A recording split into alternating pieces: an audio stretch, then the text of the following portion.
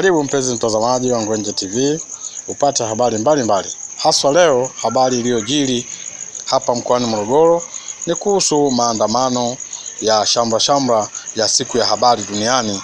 Maandamano hayo yameratibiwa na kuandaliwa na chama cha waandishi wa habari mkoa wa Morogoro na kuhudhuriwa na wanachama mbalimbali wa chama hicho pamoja na wanafunzi wa vyuo mbalimbali vya waandishi wa habari, wadau wa habari, ambapo katika siku hiyo pia chama cha waandishi wa habari kilitoa vyeti kwa viongozi wa taasisi mbalimbali ambao wamekuwa wakishiriki kwa njia moja ama nyingine kushirikiana na waandishi wa habari katika kufanikisha masuala ya tasnia ya habari. Hapa leo pamoja na maandamano, lakini pia tulikuwa na mgeni rasmi kutoka mkoa wa Morogoro hapa, ambaye yeye ni Katibu Tawala wa mkoa wa Morogoro, ndugu Cliford Tandari, ambaye pamoja na mambo mengine alizungumzia juu ya umuhimu wa waandishi wa habari kuzingatia sheria, kanuni na maadili ya kazi zao. Hapa anaeleza zaidi Katibu Tawala. Matukio mema na mabaya yanayotokea katika jamii.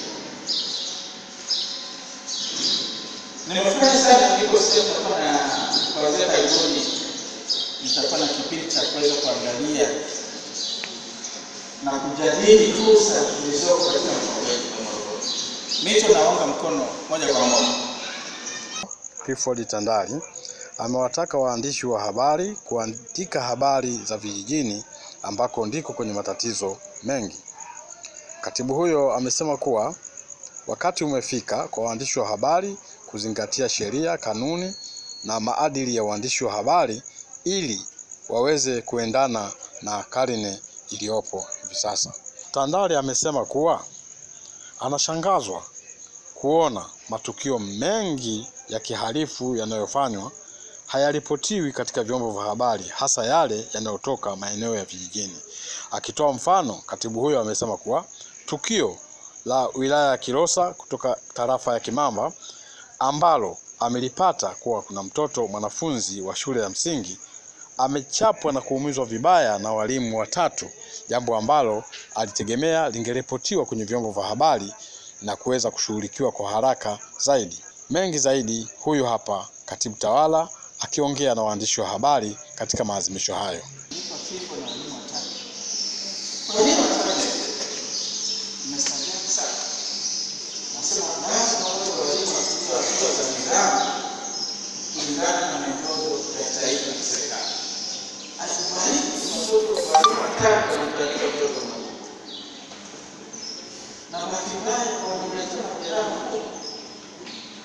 Nimemwambia mamake kwa hapa Morogoro na amepeleka sisi DRT alizaa ile mtoto ile nilipia ile kwenda nafanya kazi vizuri na ana bima hapo. Watu tutazungumza baadaye kwa namna kusaidia mtoto. Ana shida na tunawezekana kupata ulemavu.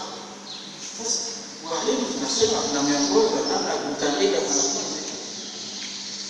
Inakuwaje mtoto ametokea Kimamba? Maana Kimamba tosi. Walimu watatu wanaenda kumchapa mtoto mmoja. Amekubalika mtoto.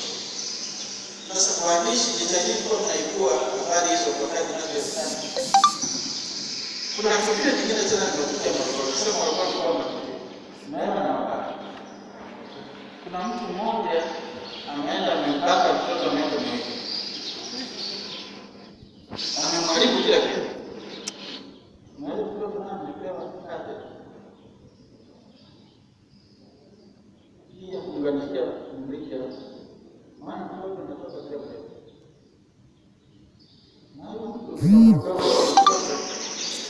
Morogoro. Lakini sio sijasikia tunasema sasa elimisheni jamii ya tena na mambo haya, kwa sababu kwa akili ya kawaida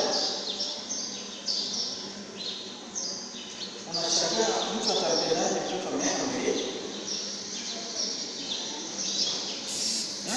aingia kile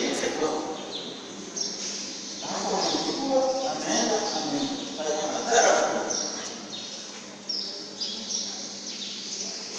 Huyu mama na mtoto nitaenda kuwaona baadaye. Wako maeneo ya Changani. Changani si karibu na Sudan. Wanawake wengi wazuri hapo Morogoro.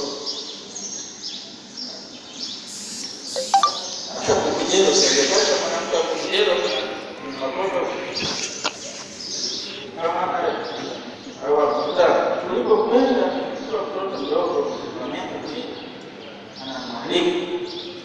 Sasa tunasema kama serikali waandishi tuendelee kusaidia kuelimisha jamii. Si ajabu. Watu wamedanganya, watu wa maadili labda kufanya hivyo, labda mkojo utatoa dhahabu nyingi. Amesema mbona huyo ataenda anayemwelekeza atafanya hivyo na kupata dhahabu hizo? Nadhani huenda kutokana na imani za ushirikina. Kwa sababu kwa ajili ya kawaida anielewe. Katika kiwango kinachoridhisha kutofikiwa. Jamii ina mtazamo wa kuona waandishi wa habari wanafika katika maeneo yao ya mjini na vijijini kwa wakati, kusikiliza mafanikio, kero na changamoto walizo nazo, lakini hawajui kwa undani vikwazo vinavyowakabili wanahabari. Lakini pia wanakabiliwa na changamoto ya baadhi ya wadau kutowapa ushirikiano kwa mamlaka husika ili malengo ya kufikia uchumi wa kati kupitia sera ya viwanda iweze kufanikiwa. Pia program itakapokuwa tayari, tutawakaribisha wadau kuongea na waandishi wa habari, na sisi waandishi wa habari tutajitahidi kadri tuwezavyo kufanya ziara kwenye halmashauri za wilaya kadri hali itakavyoruhusu, ili kutoa fursa kwa wanahabari waliopo vijijini. Hivyo vinatoa wito. Mwenyekiti atafafanua zaidi hapo baadaye, lakini tukiangalia changamoto ambazo tunayo sisi ni pamoja na kutokuwa na jengo, ambao kwa sasa tunapanga katika jengo la CWT chama cha walimu, lakini tunaitumia kama ofisi yetu na wote tunakaribishwa pale, lakini moja tunaiona kama changamoto, japo tumeshapata kiwanja sasa hivi maeneo ya forest, tunaendelea kupanga waandishi wa habari katika mkoa wa Morogoro kuhakikisha kuwa wanachama wake wanafanya kazi kulingana na maadili ya uandishi wa habari kama ilivyoamuliwa na Baraza la Habari, kuinua kiwango cha taaluma katika tasnia ya habari kwa kuendesha mafunzo mafupi kwa wanachama wake, kuwezesha wanachama kutumia rasilimali chache zilizopo katika kuboresha shughuli za ukusanyaji na usambazaji wa habari miongoni mwa Watanzania, kuimarisha ushirikiano miongoni mwa waandishi wa habari, kutoa taarifa taasisi za taaluma zenye kulenga kuongeza ufanisi wa habari na mawasiliano kwa manufaa ya wanachama wote na jamii na kuitangaza vyema mkoa wa Morogoro, kuwalinda waandishi wa habari dhidi ya madai yenye mwelekeo wa kitaaluma. Dhamira yetu ni kuwaimarisha waandishi wa habari kitaaluma. Dira yetu kuwa na jamii yenye uhuru wa kujieleza na uhuru wa habari.